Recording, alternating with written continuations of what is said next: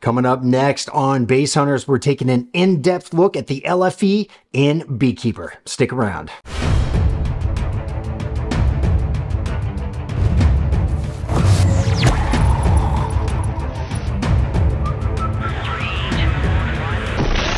Hey, home theater fans and fellow bass heads. My name is Todd Anderson, editor at the home theater forum, avnirvana.com, and you're watching episode number 21 of Bass Hunters. And today we have Jason Statham and Beekeeper. This film is landing on disc next week. That is April 23rd. We sourced our copy from our great friends over at Kaleidescape. They are our founding partner in this venture, so many thanks to them. And you can see right there, I downloaded this movie originally on March 1st. I think it actually landed on the Kscape server system way back on January 30th of this year. It's about a 54 gig file and has a lossless Dolby Atmos audio track. Also want to give a quick shout out to our other two partners in crime. We have Ascendo, that is the speaker manufacturer, Ascendo from Germany, makers of some really gnarly killer subwoofers and infrasonic subs. And of course, their speakers are also absolutely amazing too. I had a chance to hear them as part of a Trinov demo system at CEDIA 2023 last year, and it was just mind-blowing. Really enjoyed that. And our other partner, Sutherland AV Marketing, they are here in the United States, and they are the North American distribution arm for Ascendo. So if you have interest in Ascendo and you're here in North America, whether you want to be a dealer or if you have any questions about the brand and getting it here in the United States, definitely go hit up Todd Sutherland over at Sutherland AV. All right, folks, let's call up that scorecard. And you can see right there, I'm giving this one a C+. It's a decent action film. It's really, in my mind, held back by some of the supporting cast, and their performances are a little one-dimensional, perhaps, but plenty of good action sequences. If you're an action junkie, I think you're going to like this one a lot. In terms of the AV scores, we're going with double A's. I absolutely loved the look of this film. It's very clean, has a cool color palette, just great shadow detail, and the 4K image is, talk about detail, it is loaded to the brim. No evidence of banding, lots of nice little moments of lens flare, all of the characteristics that my eye likes to see, so I'm going with an A for this one. In terms of audio, this is a dynamic and explosive Atmos track. So many elements in terms of sound come into mind when I think about this film, including sound pans that are just off the charts, particularly during fight sequences where action is just smashing against one wall or the other. And then you have these overhead elements, these atmospherics that just envelop the room. It's like this bubble of sound is just washing all over you. Hats off to the audio design team for this film. Now, in terms of bass, this one was really close. Do I go with an A- or an A? And you can see right there, I went with an A, and I think there's a lot to love about this film. There's a few LFE moments that I found a little bit annoying, but the good far outweighs the bad in this case, and I think this one needs to go with an A. And here's a look at the 12 scenes that I used to analyze this film. The ones in pink, as always, those are the two key scenes that we're going to take a little bit closer of a look at. Of course, if you're a Kaleidescape owner, no need to go hunting around for these scenes on your own. You can just hit me up over on avnirvana.com. Ask me for the script file. I'll send it over to you. These scenes will load up for you right there. All you have to do is have this movie in your possession on your server, and you'll be able to watch them just as I watch them here at home. Okay. Let's talk a little bit about a few of the bass characteristics that really stuck out in this film before we dive into those two scenes. And the first is what you're looking at right here. These are elongated pulses of bass. They're lasting a little bit over a second and a half. They're centered right around 37 hertz. And these pulses of bass appear throughout the entire movie. Let's just give this a quick listen, and then we'll look at the FFT analyzer.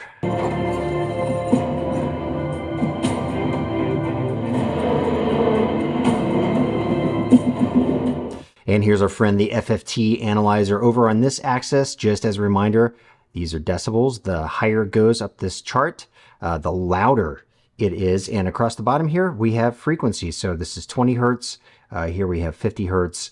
And this right here, this peak that you're looking at, this is that bass pulse. It's hitting right around 37 hertz, somewhere in that range. And this is fairly loud. I mean, we are getting up to about 93 dB. So relatively impactful. Definitely dominates the soundstage. And here's a still of a spectrogram from a little bit later in the movie. I want to say this is about 25 minutes in, and you can see these pulses of bass have reemerged. They're a little shorter this time and a little more powerful. Here's a look at one of those pulses in that scene, and you can see right there the frequency has shifted up just a notch or two, but so has decibels. This one is hitting probably closer to 38, 39 hertz, somewhere in that range, and we're getting up to about 98 dB. And this is fairly deep in the movie. It's well over an hour in, and you can see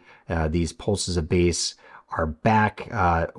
Again, varied. They're a little bit longer and significantly more intense. And this screen grab comes from the closing moments of the movie. You can see that the pulse of bass has shifted down quite a bit. We're getting closer to that 33, 34 hertz range. Later in the movie, we also start getting a pulse that's singled out up here in the higher 40s. But look at the intensity right here. We're hitting right around 108 decibels. And this is definitely some pretty gnarly stuff. And that leads us into our next bass characteristic that is kind of the negative. I talked about maybe giving this movie an A-, and here's exactly the reason why. There are moments in this movie where bass in the score, and right here, these are our friendly little pulses of bass we were just looking at. Well, they begin to intermingle and overlap with sound that's associated with special effects on the screen, which is what you're seeing unravel right there. So here we have our pulses of bass. You can see them consistently going across. And then starting right here, we add in LFE that's associated with gunfire. And what happens is everything in this scene just becomes this kind of smeared mess. It's actually not that pleasant to listen to. Let's see if we can give this thing a play.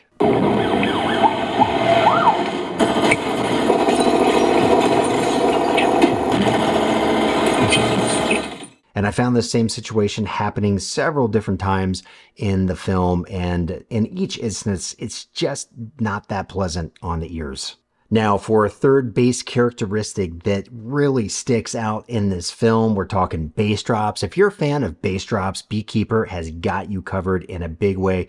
I recorded at least 5 moments where there were discernible bass drops. You can see it right here. This one actually is a double bass drop where you have one that's slightly lower in frequency, but not in intensity, and then this really deep one that sticks out. Let's give this a play.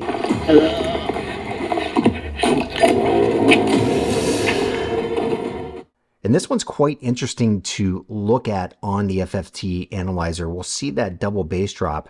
You can see this one's a little shielded here, but you got that first hump happening there, that hump happening there. And as it plays out, you can see it roll right there. That's what a bass drop looks like. So the first one's in that 50 hertz range. It rolls right down. Pretty solid. I mean, we are hitting really close to 100 dB right there. Rolls right down to 30 and tapers off in the high 20s. And you can see this first one, it's starting right about here. So that's right around 30 hertz. We're hitting right around 90 dB. So not as impactful as this guy, but boy, he likes to roll low. So right down to reference right there around 75 dB. We're hitting pretty close to 20 hertz before it starts to fall off. And just to give you another look at one, this is a still of a spectrogram from later in the film, but there's our bass drop right there. And right here in the FFT analyzer, you're going to see it start to happen right around here as we roll the film right there, and it rolls right on down. So that one right there, high 30s, it's shorter, and it goes down to the 20s before it starts to die off. Of course, every good action movie needs an explosion or two, and we get 2 really good building explosions in this film. they're really brief, and that's why we're not featuring them, but let's just take a look. Just as an FYI for when you're watching this film, you know exactly what you're hearing when this happens. And here's our first big building explosion, and let's just take a look and see what we can see here. You can see we have our big peak right here. This is around 41 hertz, so fairly deep. It's hitting about 102, 103 decibels. And then we have our secondary peak right here. This is in, oh gosh, let's guesstimate around 28 hertz. It rolls down just a little bit there. That also is hitting at 100 dB. So both of those peak frequencies are pretty impactful. We also have some stuff going down here, low 20s. You're getting up to around 85 dB. So all in all, a really nice moment, but it plays out really quick. Let's take a watch.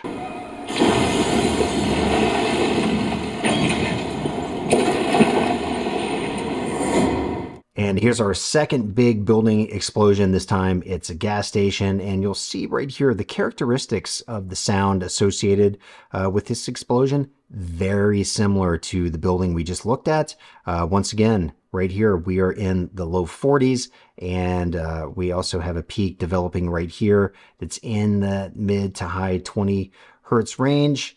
We're getting a peak pretty close to 102 dB right there. Not quite as impactful down here in the 20s, but we're just talking about a matter of decibels. Not very much. It just shaves off just a little bit. So not quite as impactful as the first, but you can see right there, it is very similar. Okay, so all of that, we've kind of laid the groundwork. You have a good working knowledge of the kind of bass that you're going to experience in this film. Now let's take a look at the demo scene of the flick. This one is insane when it comes to bass and is absolutely going to light your system up. Let's take a look. And just as a reminder, this is scene BH8. It runs about 4 minutes long and starts 1 hour, 3 minutes and 40 seconds into the film. A lot of what you see right here, we've got our bass pulses going on. We have a nice little bass drop right there as we advance here. You can see another little mini bass drop with, boy, some very delicate bass drops kind of painted throughout this scene. And as we advance through this, much of what you're seeing right here represented down and below 50 hertz. And all of this is probably hitting in close to 90 dB, this red that you see here. It's all associated with the score. Fast forward here to a fight scene. Jason Statham is duking it out with his adversary, this guy that's hunting him down. And most of what you see during this action sequence, all peppered throughout here. So this is 50 hertz right here, between 50 and 20 hertz. A lot of this is just associated with the punches, the strikes, bodies hitting walls. That's what you're seeing right there. So it's a nice little fight scene that's fleshed out with some bass. But when we fast forward to one of the better bass moments in this film, and you can see it right here. This, my friends, this is all super intense bass that's associated with gunfire. Let's let this play out, and then we'll give it a look on the FFT analyzer.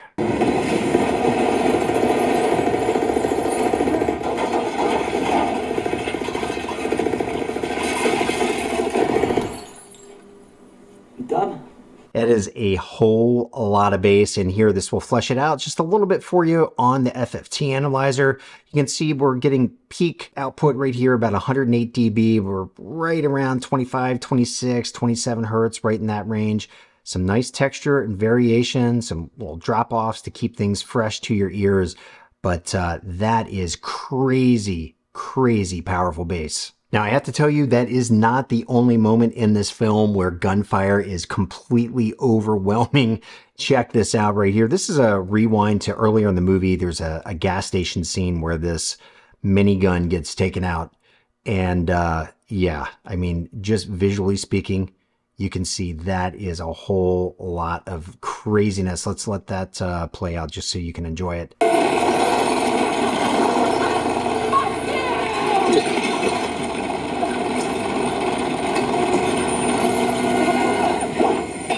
this one's definitely a moment you'll want to pull up. It happens around 48 minutes into the film. Now back to our demo scene, and one more moment that's worth highlighting. Right here, you can see this elevator that Jason Statham has rigged to fall, and these guys are all trying to get out of the way. We'll just let this one play out.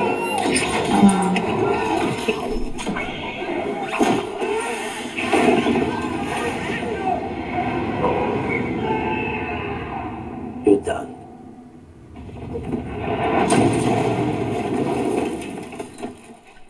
All right, so, I mean, we're talking about demo bass right there. I mean, I'm not sure what else you could want from an action movie. Definitely dial that up on your system. You're going to love it. Okay, let's move on to our reference scene. And just as a reminder, this is scene BH9. It's about 1 hour, 31 minutes, 44 seconds into the film. Runs roughly about 4 minutes long. And just to remember, demo bass is bass that will really rock your system. It can be loud and obnoxious and over the top. Just push your system to the limit. Reference bass, it also can do that, but it also can kind of be the bass that's a little laid back, right? A little bit more detailed, something that just gives a scene a lot of emotion and impact. And that's exactly what we're going to see here. This, to me, is the best bass moment of the movie, even though it might not be the most eye-popping bass that we see. So as we begin to roll through this scene, you can see there's a lot of bass peppered here.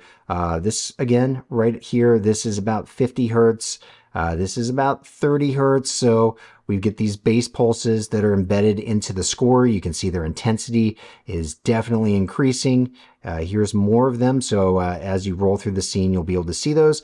We have Jason Statham going up steps. We get a lot of bass associated with his attack as he's firing guns and throwing bodies around and things along those lines. There's some more bass pulses, but let's get ahead to the moment of this film that is absolutely stellar. One of the things that I just love about this scene is that the movie's score is completely stripped away, and what we're left with is just hand-to-hand combat. We have lots of punches, bodies being thrown around, weapons being scraped along walls and things like that. The sound design for this scene is spectacular. The sound pans are amazing, and we get this little bits of bass, these little transient hits of bass that are associated with the action that's going on that just round it all out, and it is absolutely spectacular. Let's give it a watch.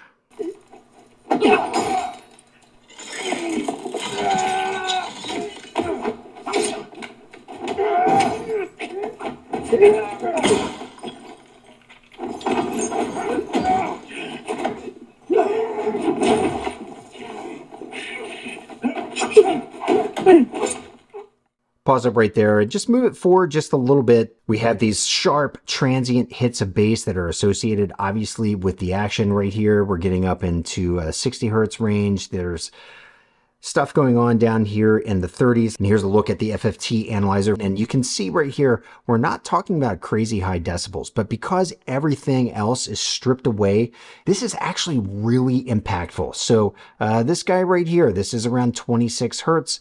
It's about 84 dB, so not crazy loud, but boy, does it really sound great. The rise and fall of these moments, we're talking quick hitting transients, and boy, do they sound good. Awesome stuff. Reference in every sense of the word. Absolutely love it. And you can see this movie throws a little bit of everything at you when it comes to bass. You get that hard, nasty, gnarly, impactful bass. And then you have moments like that where the bass is these quick hitting transients that just round out a scene and bring it to life. Just absolutely love it. I highly recommend checking out that scene either on disc or Kaleidescape. You will be very, very happy. Okay, so what kind of equipment do you need to enjoy this movie? Well, I'd say you're really best off with a system that has a lot of headroom and is confident playing right down to 20 hertz. You don't need a subwoofer that's going down below 20 hertz for this particular film. As you saw, there's not a lot of information down there. Most everything exists in that 23 hertz and up range. Much of the most impactful bass is really reserved, as you saw, maybe in the mid 40s down into the lower 30s, upper 20s. But Look, if you're rocking a smaller sub that's maybe underpowered for your room, or if you have a sound bar with a small wireless sub, you are definitely going to miss out on some things. I'm sure those subs will have limiters in them that will kind of tamp down on what's going on with what this film is asking it to play back. But you're definitely going to miss out on some of those really great, impactful moments that are happening down in the lower 30s and into the 20 hertz range. All right, folks, that's all I have for you on this episode of Bass Hunters. Thanks so much for hanging out with me. If you want to track me down, you can find me over on X or Twitter. My handle there is at AVWoofer. And of course, you can always find me over on the home theater forum at avnirvana.com. Please come over there and hang out with us. My username there is my name. That is Todd Anderson. We'll see you soon.